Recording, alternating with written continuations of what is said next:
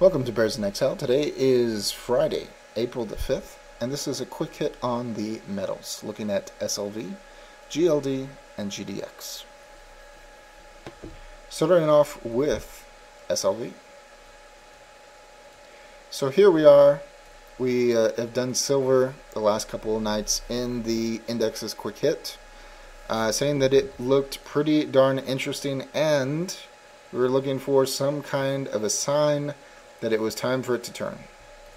And last night being this very interesting, but not perfect, spinning top that got back inside the lower Bollinger Band.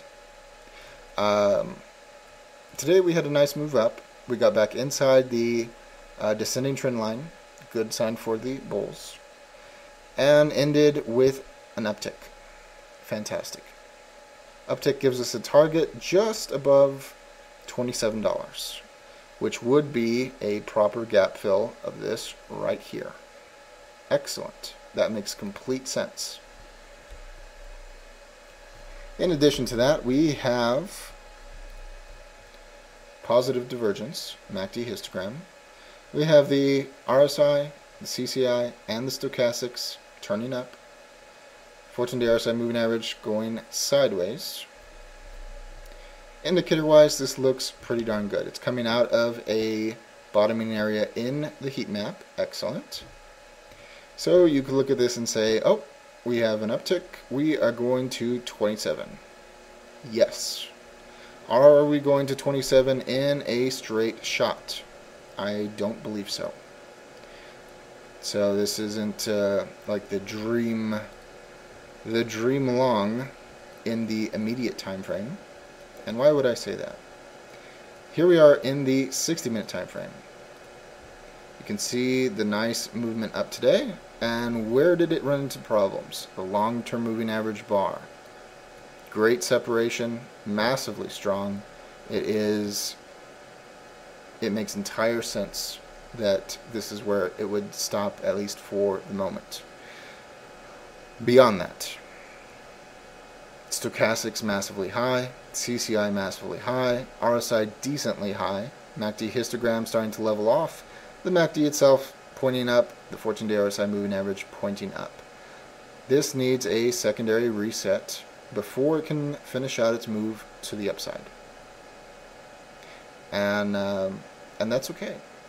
We just need to wait for the stochastic to come down, meet or cross the 14-day RSI moving average, and turn.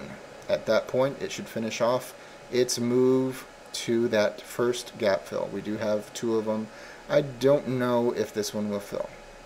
I don't know. Not enough information, but it is massively likely that this one will be filled after a pause or decline from where it is at the moment.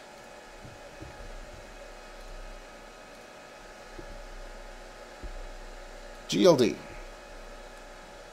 This is a problem. This is a definite problem for silver anyway. We have the nice movement up, just like on SLV today. We have an uptick. The uptick gives us a target of, what, 153? Alright, 153.4 be a proper target. Notice, however, an uptick target does not fill this gap. It fills a double gap here. It fills a partial double gap here. It does not fill the most recent gap. And that is a problem. I would like for it to be filled. I don't know that it will. A fill would take it up to the long-term moving average bar, which would be entirely possible, and the major price consensus level for the new month. But it would be so much better if it matched up with silver and aligned here, which it does not. We do have nice arrangement on everything for a move up to the uptick target. We have nice arrangement for going all the way up to the long-term moving average bar, but it just isn't quite as nice as silver. And if we look at the 60-minute time frame, You'll notice that this is different than silver as well. It has penetrated into the long-term moving average bar and got to the very end of it before running into some problems. We have a topping area in the heat map in the 60-minute time frame. We have very extended indicators in the 60-minute time frame, just like silver. CCI, stochastics, the RSI, which is actually worse, a bigger move up in the MACD histogram. This is ripe for a pullback at this time. And that bubble corrective move only takes us to about here. Nope, takes us to about here, which is not much, to look up to. So, problem for silver, and gold just doesn't look quite as good. And GDX, miners. And we should have something that emulates gold and silver, and we do not. Gold and silver were green, and the miners were red, and we don't have an uptick.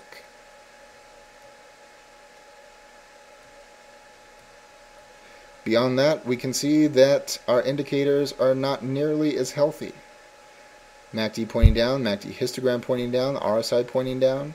We've already had a semi-decent move on the CCI. The stochastics are not convinced, although the 14-day RSI moving average is barely ticking up. Maybe the 60-minute will give us some hope, but this should move with the metals for the move to be completely believable. 60-minute time frame, it went up, it hit the long-term moving average bar, it fell apart. These stochastics are in disagreement with one another. The MACD histogram is sloping down, the MACD is going up, the CCI is going down, the 14-day RSI moving average is going up. This is a giant mess, and that is a problem. When we were tracking that decline on silver, less than a month ago, it was miners that showed us the way down. And what are they showing us right here at this moment? Something that isn't perfect. It's not the end of the world, but it certainly is far from perfect. So, some skepticism, although of the three, silver easily looks the best. And that's metals for tonight. As always, all investing decisions are your own. This chart and video for entertainment, educational, and consumption of time purposes only. Thank you.